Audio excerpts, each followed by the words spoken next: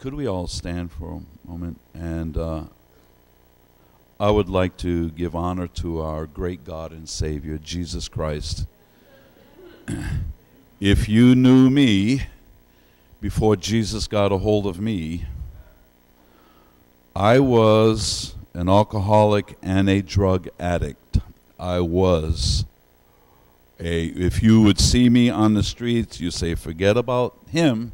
He is a lost cause. As a matter of fact, I can't tell you the times that I had to be picked up off the street, sometimes put in an ambulance and taken to the hospital because I was so inebriated. Then one day Jesus Christ got a hold of me. It is Jesus. I tell people it is Jesus. It's not religion, it's Jesus. It's Jesus. Somebody helped me out. Somebody came and helped me. Wow.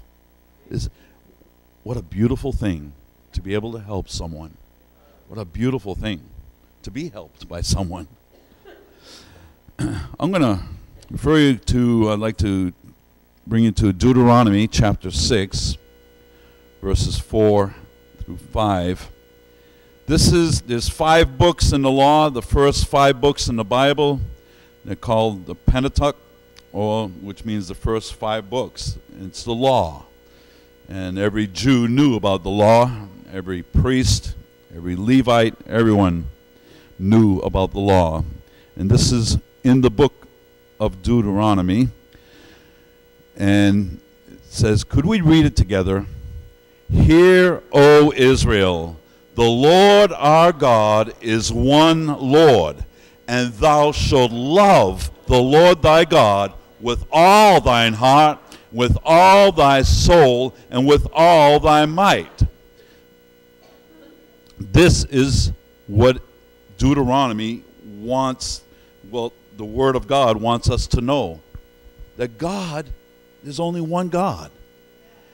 And we are to love that one God with all our heart, and with all our soul, and with all our might, everything. And then in Leviticus, which is the 4th book in the law, chapter 19, verse 18, could we read that together? Thou shalt not avenge nor bear any grudge against the people, the children of thy people, but thou shalt love thy neighbor as thyself. I am the Lord. God is being specific. I'm the one that's talking to you here. Could we all pray and ask God to just anoint us here and just be with us? Lord Jesus, we love you, Lord Jesus, and we thank you, Lord, for your word, your spirit, and your truth, and your love toward us, your great love.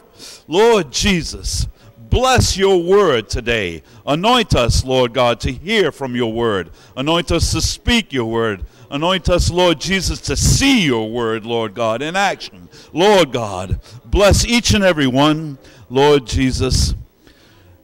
And as we're seated, can we just give the Lord one hand of praise?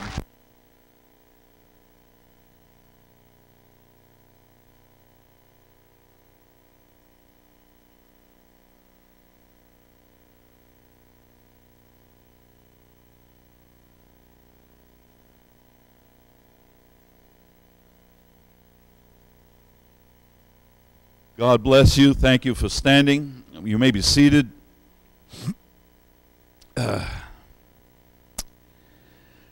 Nearly 45 years ago, March 12th, 1970, my mother, father, and aunt and uncle brought me to the train station in Worcester.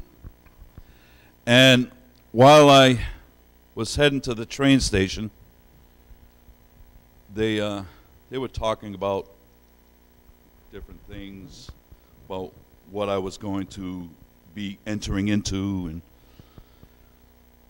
well, when they got to the train station, after hugs and kisses and a few tears, I boarded the train headed for Logan Airport in Boston, where I would be sworn in to the United States Armed Forces and become government property. Government property. So, from Logan, we flew out to O'Hare in Chicago, then boarded a bus for Great Lakes Naval Training Center. We arrived around midnight, and they took roll call and started the indoctrination. Wow. It was a whole new way of life for me. I mean, big time. I was a tough guy. I was 18, 19 years old. I was tough. But boy, there were tears in my eyes that night. Along with a lot of other young men that were over there. That first night, you could hear sobbing and, oh, Lord, what am I in for? What did I do? Now, instead of Dennis Bousquet, son of Armin and Antoinette Bousquet, I was Seaman Recruit Dennis Paul Bousquet, serial number D11-1700. And you better not forget who you are. You better not forget who you are, just in case you are stopped by a night watchman with a loaded M16 who says, "Halt! Who goes there?" Who am I? Scares the living daylights out of you. Why, has anyone ever heard that expression, halt? Who goes there? I'm sure you have. And in other words, stop. Who are you? I want to know who you are. So you got Seaman Recruit Dennis Paul Bousquet, serial number D11-1700. All right, come on. And that was quite an experience. I would like to ask all of us that question this morning. Could we just stop for a moment? Could we just stop for a moment? Just stop and examine ourselves. Just look at yourself real good here. Stop. And find out, who are you? Who am I? Turn to your neighbor and ask this question. Do you know who you are? Do you? Really, do you know who you are? Do I know who I am? Well, male, Caucasian, well, I used to be 6 foot, about 5'11", I'm shrinking. And my husband, a father, a son.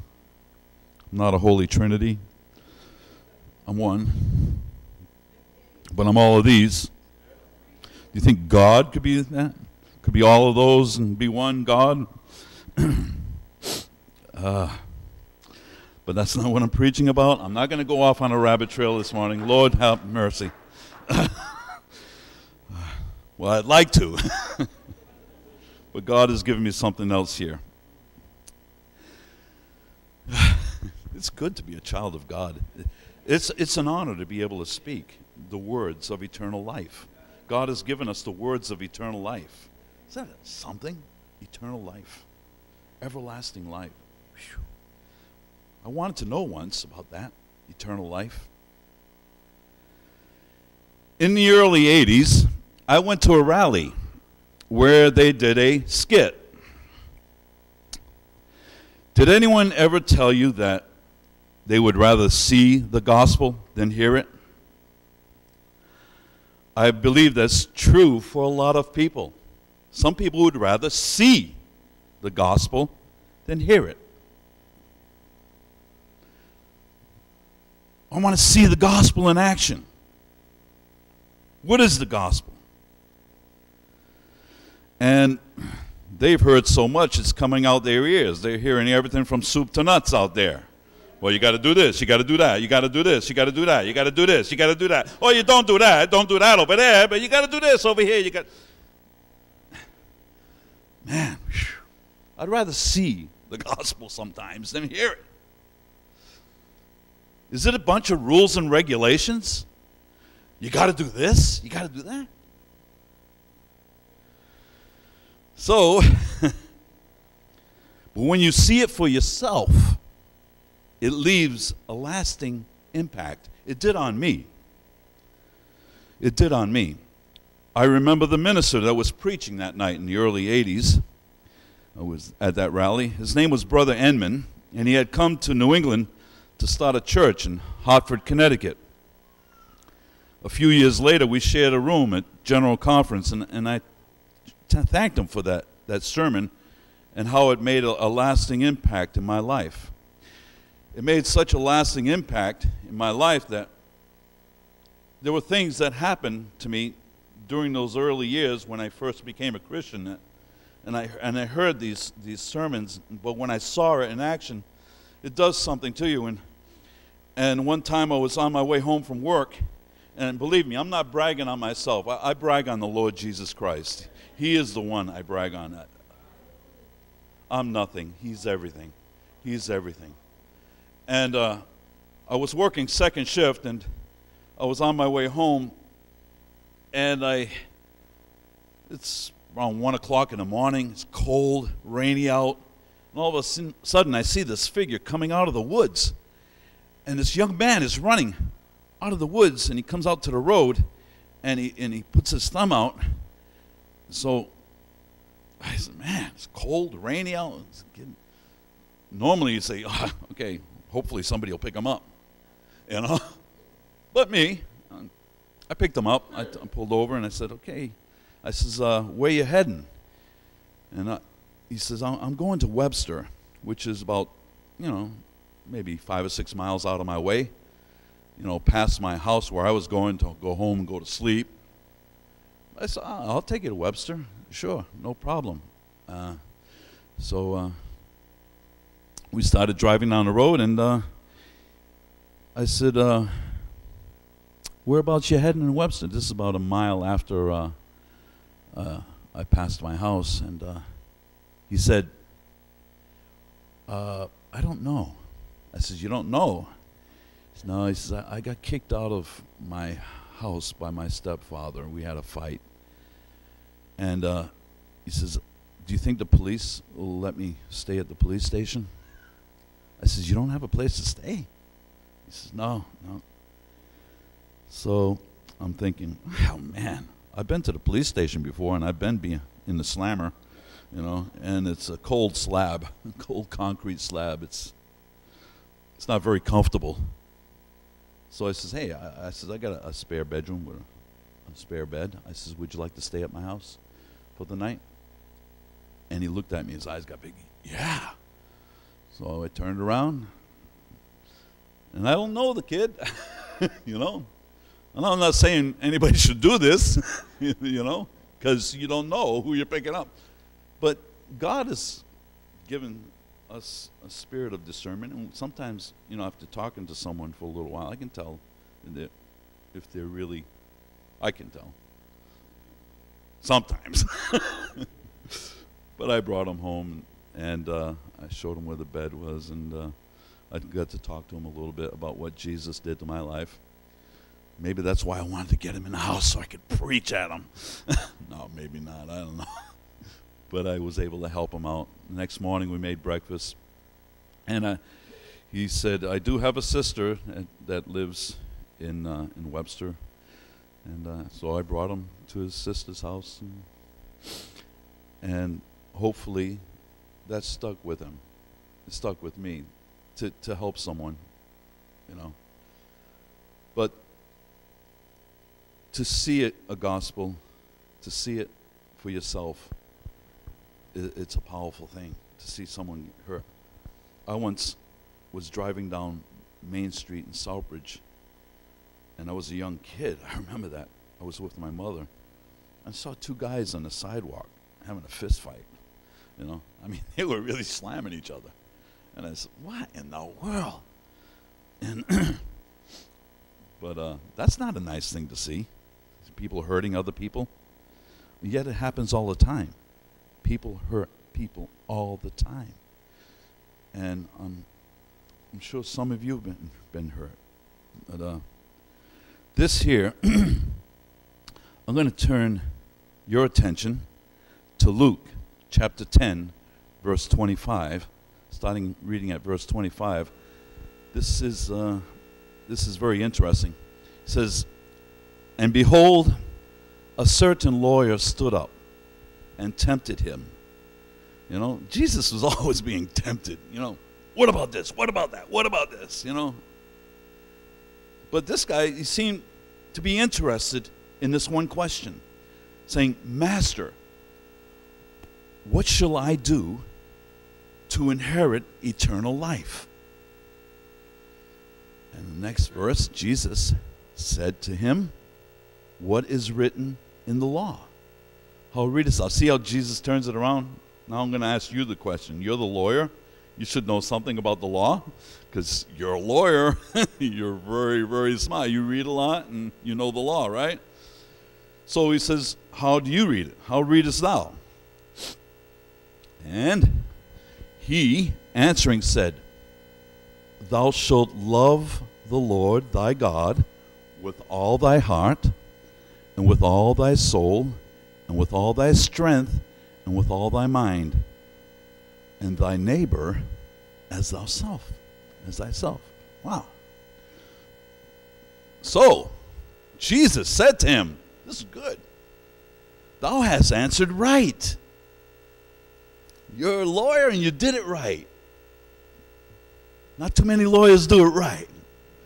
But he did it right. He says, thou hast answered right. This do, and thou shalt live. Isn't that beautiful? Yeah. And being a lawyer, he wants to cross-examine. And he willing to justify himself. Don't we want to justify ourselves sometimes? Well, I did this and I did that and I did, God, I did this and this, that. Why ain't you doing this? But he, willing to justify himself, said unto Jesus, "And who is my neighbor?" Because being a lawyer, I'm sure he's helped out many people. And Jesus answering said, A certain man went down from Jerusalem to Jericho." And this is the Jericho Road. It's Jerusalem's nice, beautiful, holy city. It's probably a Jew coming down here. "And fell among thieves, who stripped him of his raiment and wounded him and departed, leaving him half dead."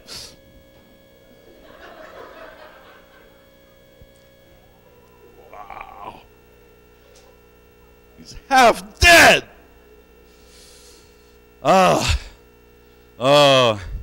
And by chance there came down a certain priest. Thank God. Everybody say, thank God for priests.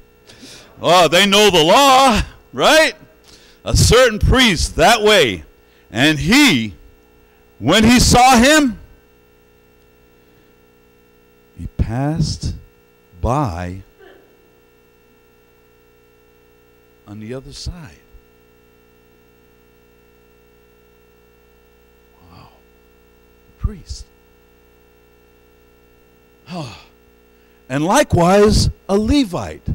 A Levite are those that help the priests and do their temple duties. When he was at the place, came and looked on him. Well, he actually stopped and looked at him and passed by on the other side.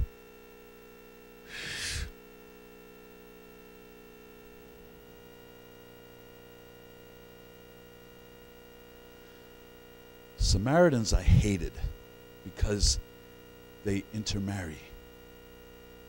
Samaritans are hated by the Jews because they're like the scum of the earth. Dirt bags. They intermarried. They didn't stay in their religion.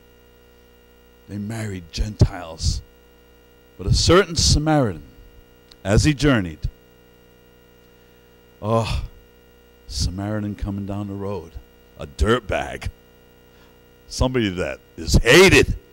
The Jews won't even talk to Samaritans because they're hated. They're despised. They're dirtbags. Came where he was. And when he saw him, he had compassion. Everyone say compassion. Compassion on him. And, he went to him and bound up his wounds, pouring in oil and wine, and set him on his own beast, and brought him to an inn, and took care of him. And on the morrow when he departed, he took out 2 pence, which was 2 days' pay. Everyone say 2 days' pay. And gave it to the host, and said unto him, take care of him, and whatsoever thou spendest more, when I come again, I will repay thee. Which now of these 3 thinkest thou was neighbor unto him that fell among the thieves? And he said, now this is a lawyer. He knows it. He knows it. He knows it. He didn't want to say the Samaritan. He said, he that showed mercy on him. Then said Jesus unto him, go thou and do likewise. Amen. Can we give a hand to these awesome reenactors?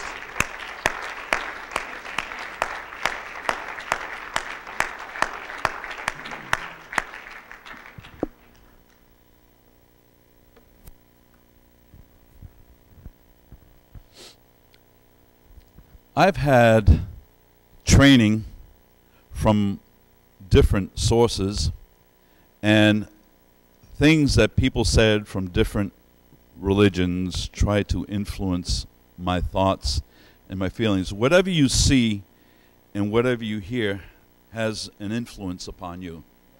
The things that people say and the actions that people do have an influence on you. That's why people are being fed so much junk over the airwaves.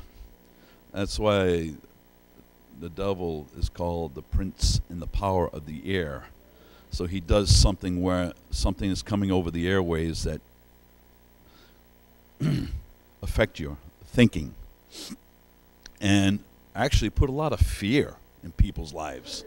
I like it when the newscasters, when something happens, oh, we're getting an inch of snow, better get ready, better stock up your shelves, come on, there's a storm coming. Fear, something bad's going to happen here. But Jesus, when he came, and this is the amazing thing about Jesus, he came and his mercy, like Bob was saying, and what was read, his mercy endureth forever. Forever. Forever and ever and ever. What in the world?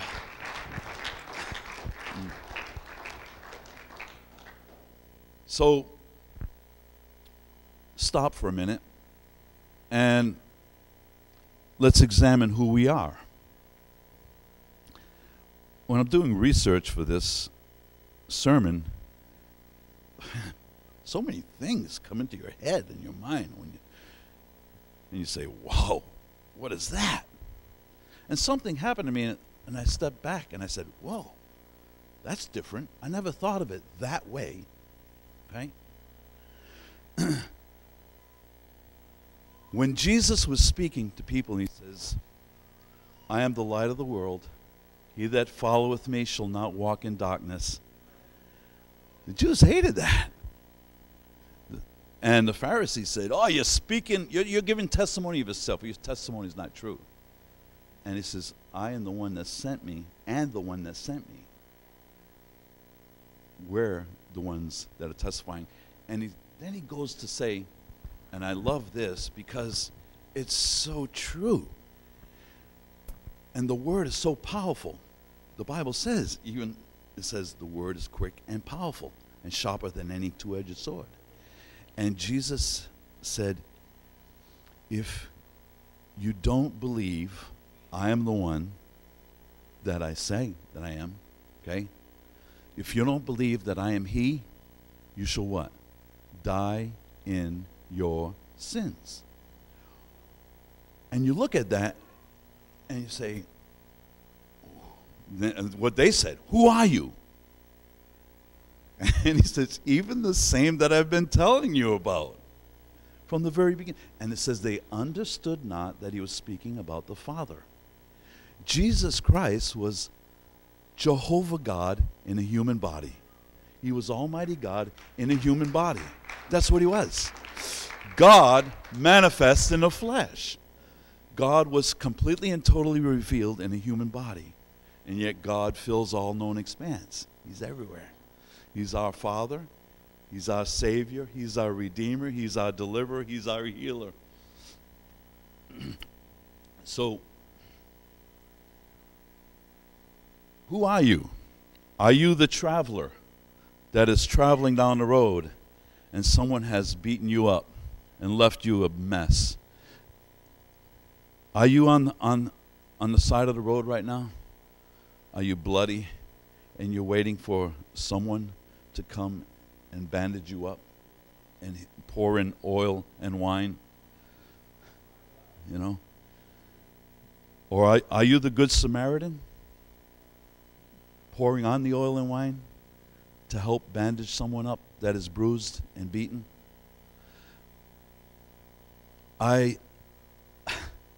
Jesus, this is what I found that started my mind thinking. I said, wait a minute. A Samaritan has a Jew for one of his parents and a non-Jew for another one of his parents. Right? That's what a Samaritan is. And it's despised.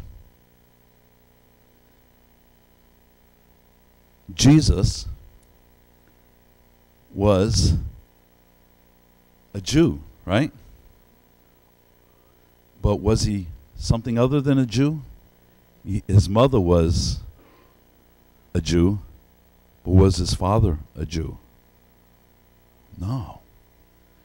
Jesus is the Good Samaritan that pours the oil and wine on us to heal us.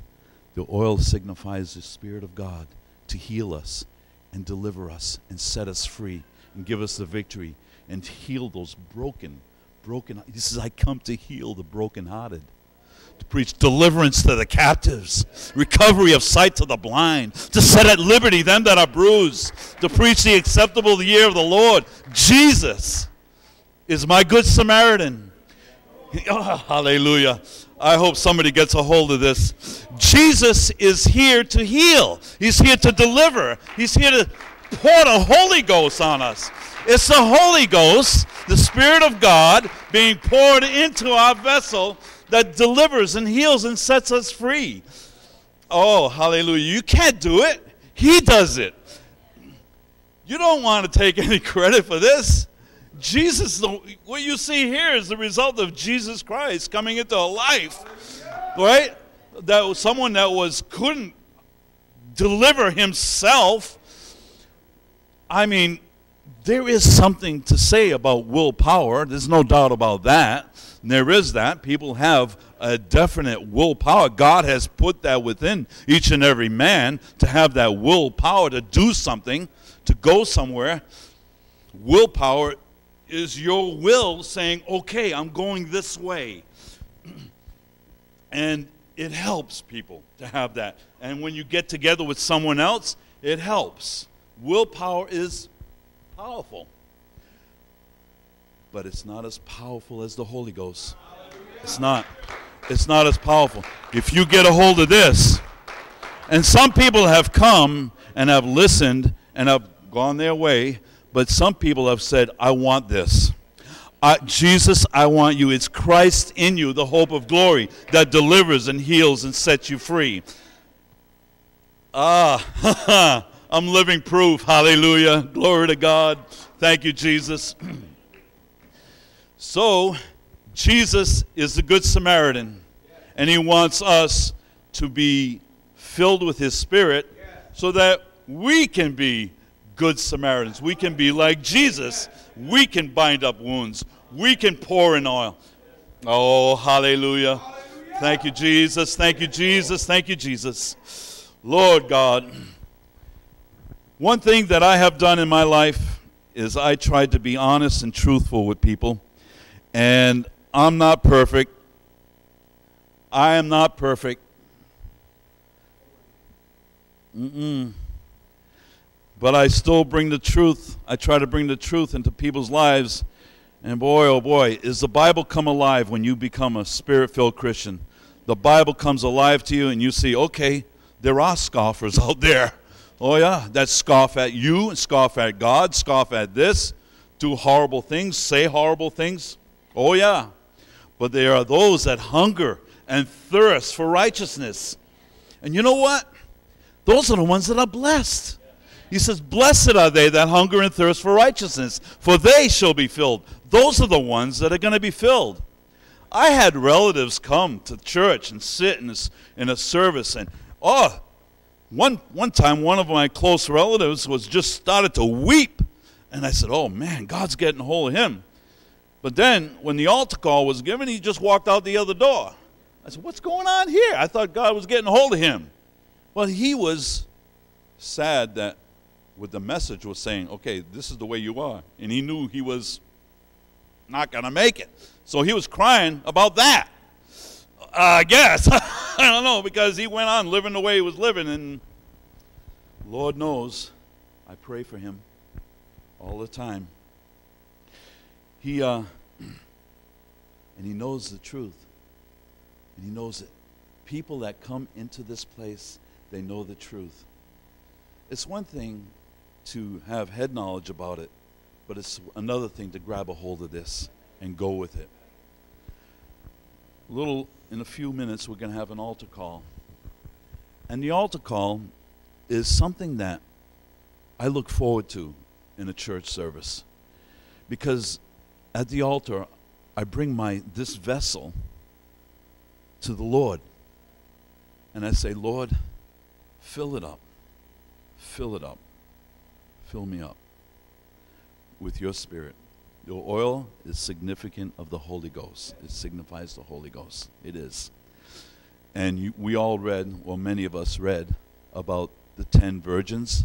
Jesus said 5 were wise and 5 were foolish. The foolish went out to meet the bridegroom, but they had no oil. They took no oil in their lamps, in their vessels. The wise took oil in their vessels. Okay? And at midnight a cry went out, the bridegroom cometh. And the wise, well, all the virgins trimmed their lamps, but the wise had that oil that kept the vessel burning brightly.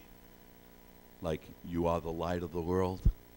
You are the light of the world. Keep that vessel full of oil, and you will burn brightly. I'm telling you, people see you walking into the store and say, okay, there's something about that person.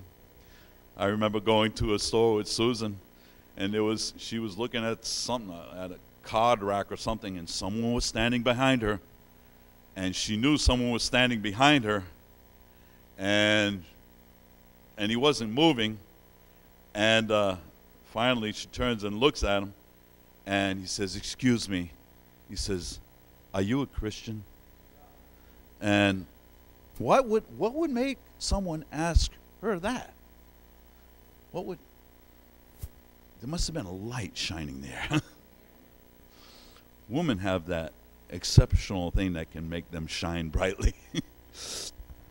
But we all are told by Jesus, let your light so shine that they may see your good works and glorify your Father in heaven. Lord Jesus. And how can you burn brightly without any oil in your vessel? The foolish version says, give us some of your oil. Give me some of your Holy Ghost. How can he give me some of his Holy Ghost? He could pray. He says, go and buy some. I can't give you this unless there's not enough for me. I want to be saved.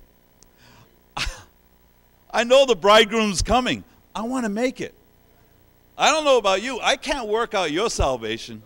But I can come and get my vessel filled with oil at an altar. Lord Jesus, fill me to overflowing. Oh, yes, we can do that. We can do that. You can get your vessel full of oil. And boy, what a difference it makes in your life and other people's lives. Well, you better believe it. When I was filled with the Holy Ghost, I don't know, 36 years ago. Well, actually, 37 years ago now. 37 years ago. It's amazing how many people come into a place where God is just wooing them. He says, come to me, all ye that labor and are heavy laden, and I will give you rest. I'll do it. Come. It's like, oh, I can feel sometimes, I can feel him pleading with people. Please come to me. I want to give you rest. I want to heal you. I want to deliver you. I want to set you free. I want to give you the victory. Oh, yes. And I want to walk hand in hand with you on the streets of gold. Lord Jesus. And the night I got the Holy Ghost, all hell broke loose against me. And my friends and close relatives, they would just... You go there and you're gone, you know. And I said, I gotta go. I gotta check this out. I didn't know I was gonna get the Holy Ghost that night. I think the devils knew, boy, because they come out against me, you know. But anyway, I went with my friend, my drinking buddy, my pal, who was so against me going to church. He was so against it. Why are you so against me going? If I was going to some other church where the Holy Ghost is not poured out, you better believe. He said, yeah, no problem. Yeah, right. But if God's going to come into your life and make a difference in your life, the enemy doesn't want that. Because you know why? Because you're going to be a light to shine on others and bring others to Jesus Christ. You're going to be a light that shines in the darkness. And I'm telling you what, this world is getting darker. And the darker the night, the brighter the light. Praise God. Glory to God. I like that saying.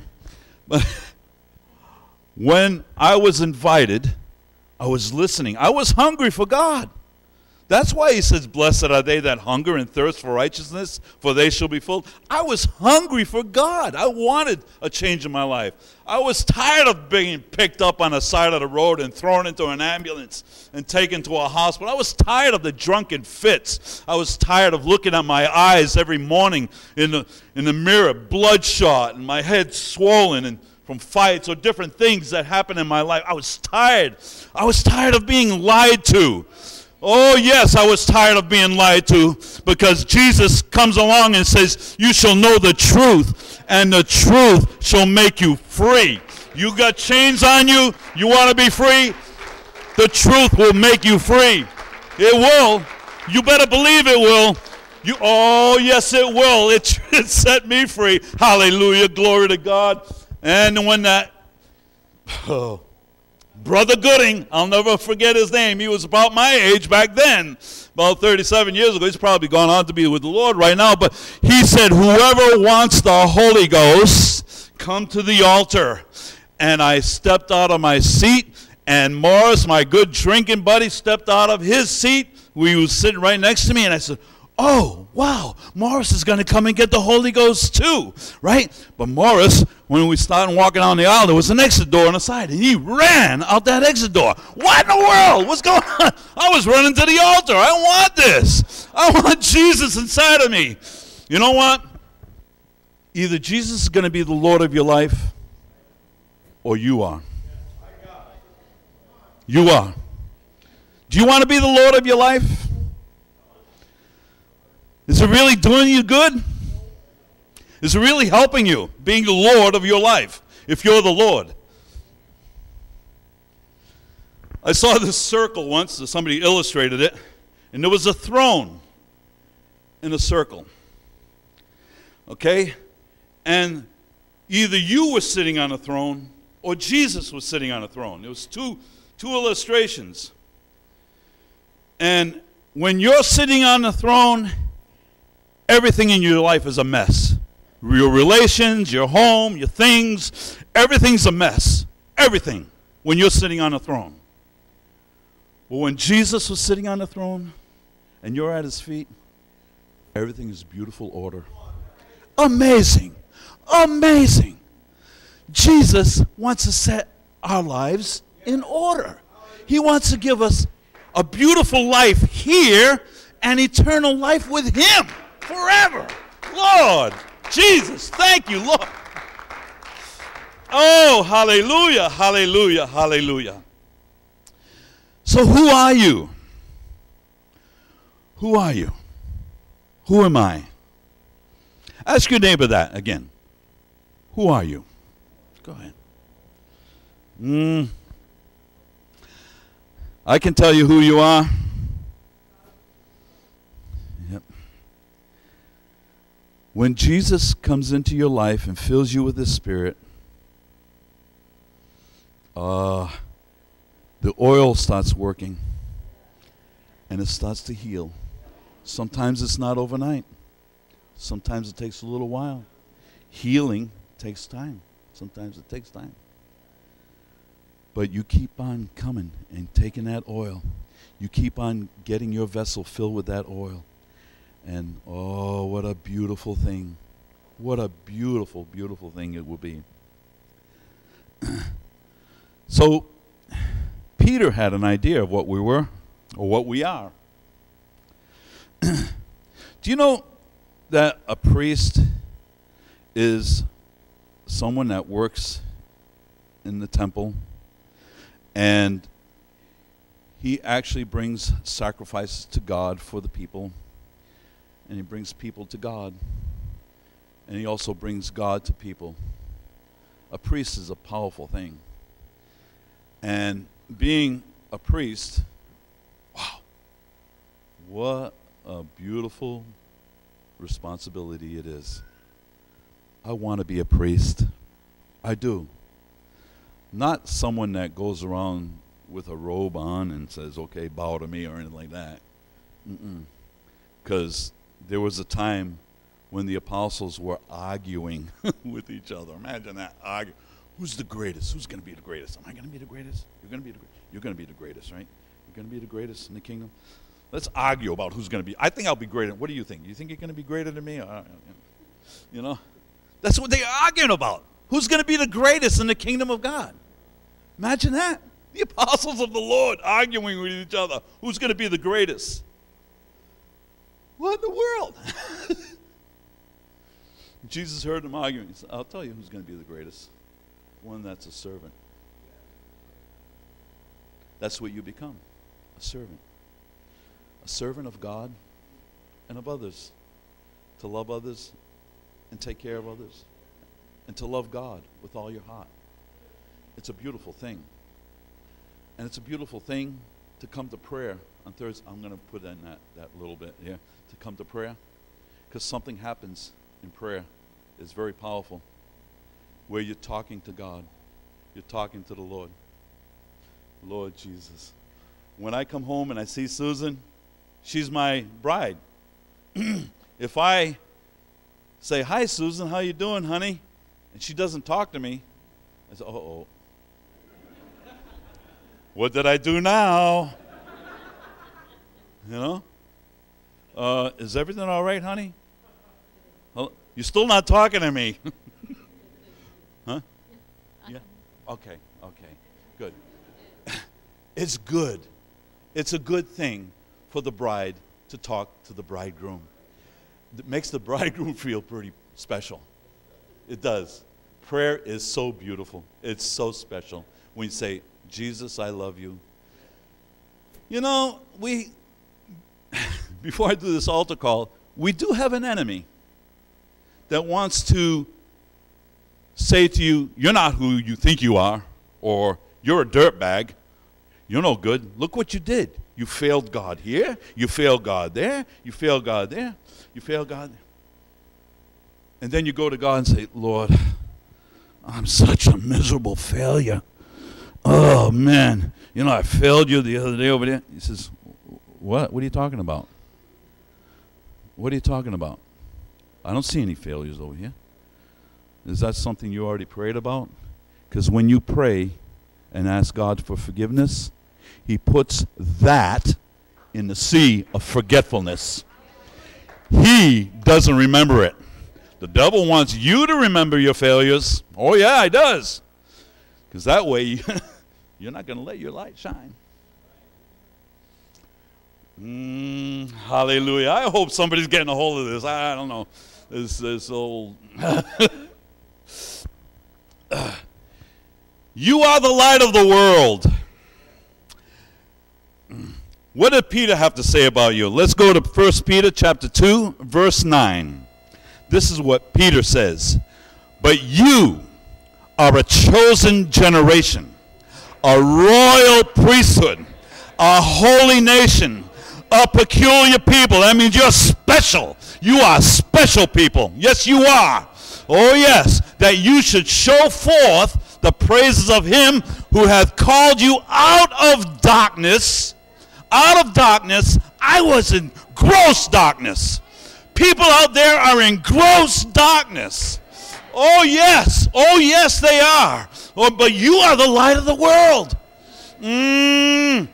He called you out of darkness into His marvelous light. It's His light. It's His light. It's not your light.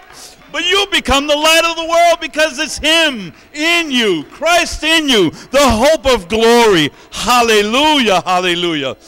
Which in time past were not a people, right? But are now the people of God, which had not obtained mercy. Whew. But now have obtained. That means gotten the whole, I've obtained it. I've gotten it unto myself. I got God's mercy on me. I got it wrapped around me. His loving kindness and His mercy. Oh, yes, thank God for the Holy Ghost, because when I fail, oh, yes, I love Holy Ghost conviction. It's your best friend. It brings you to a place, say, Jesus, I dropped the ball. Oh, please forgive me. He says, okay, my son, my daughter, come on up. I love you. And He wraps His loving arms around you. Don't let the devil tell you you're a failure. He's a failure. Oh, yes. The devil backslid before there was a devil. Talk about a failure. Oh, Lord, have mercy. Yes, he did. He fell. He fell. Jesus said, I saw Satan fall like lightning out of heaven. He fell. Oh, yes. That pride of life wants to get a hold. And the devil wants to heap it on you. Oh, look at this. Look at that. Look at that. And when you do look at that, he says, oh, you miserable failure. You looked at that. Tell the devil to shut up. Tell the devil to shut up and get out of your life. Jesus had to do it many times. He said, Satan, get behind me. Get behind me. Get lost. I'm going this way. You're going that way. I'm going this way. Hallelujah. Hallelujah. Hallelujah. Could we all stand? This is something here that I love. I'm going to have the praise singers come up and sing praises unto God while everyone that wants to get their vessels filled with oil, come on up. If you don't want your vessel filled with oil, you don't have to. That's right. But if you want Jesus to fill you with oil, come on up and get filled with oil because He's here to fill you up. Lord Jesus, we love you tonight.